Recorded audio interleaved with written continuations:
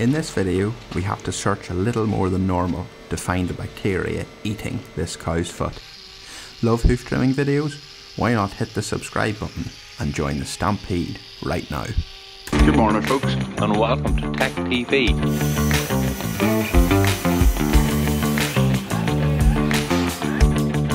I don't know what you would call us, but I think we'll... On this day, I was trimming in a very busy area on the farm. Farms are usually busy places with lots going on, but one thing's for sure, if there's a dog on the farm, he's sure to be with the hoof trimmer all day, and this day was no different.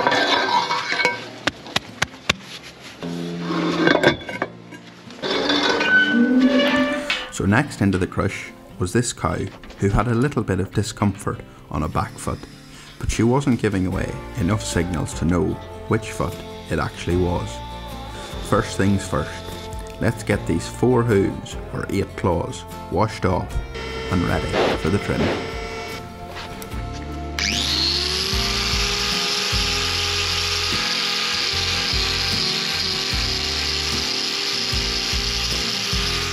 As you've seen there, when I was washing off the hooves, there's no obvious or visible lesions on any of the feet. This first foot was a really nice routine trim, restoring balance to both claws. Don't you just love the way a really sharp knife almost makes a squeaking noise as it cuts through the hoof?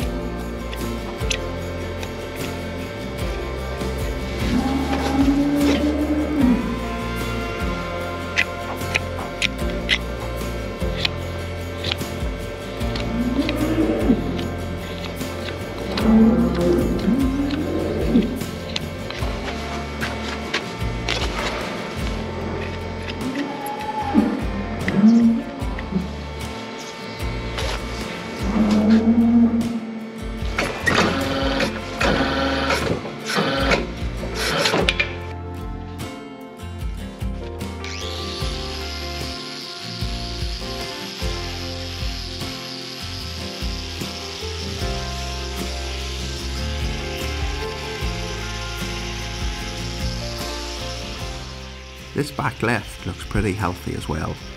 I hardly need to touch that inner claw at all. Sometimes hoof trimming is about what you leave on rather than what you trim off.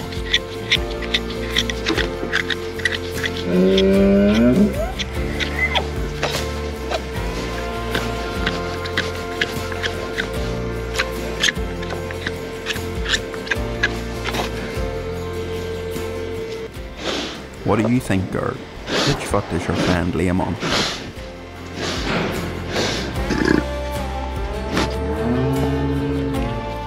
Now I was at a slight advantage, as I did get a sneak peek when I was lifting this foot. She has a significant dermatitis lesion on the front of this back right. This is one disadvantage of an upright crush, in the fact that the front of the feet are not visible.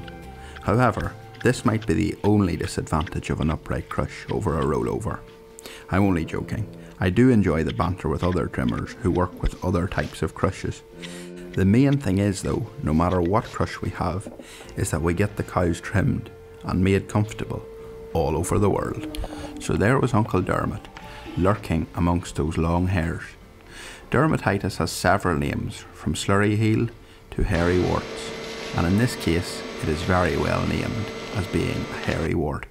With the lesion cleaned off with an antibacterial wipe, gravity was against me and I can't put the salicylic acid on the lesion like I normally do, so that is why I put it on the bandage first in this case and then push it up around the front of the foot.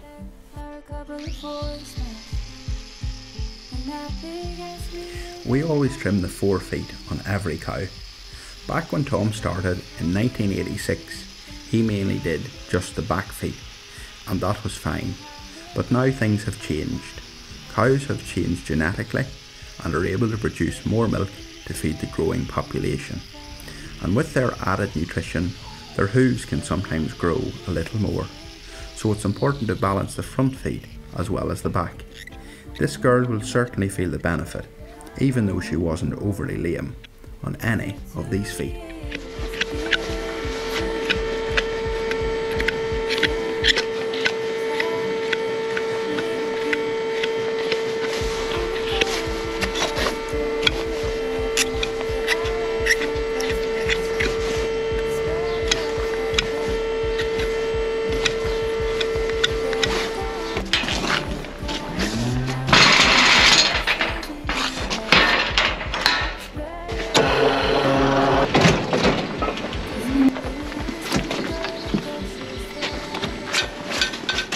Let's get this girl out of the crush, back with the herd.